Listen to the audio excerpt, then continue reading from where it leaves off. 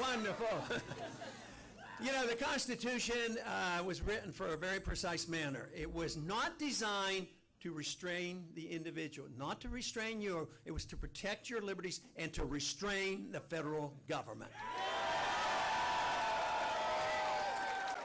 But liberty has to be re-emphasized because we have been careless over the last 100 years. We have taken liberty and chopped it up into pieces. Some people think liberty has to do with personal habits, which I agree.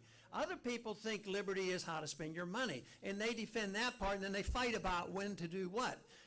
I think what we need to do is make this emphasis that liberty means you have a right to your life and your privacy and the way you want to live your life as long as you don't hurt people, and you have a right to keep and spend your money as you want to.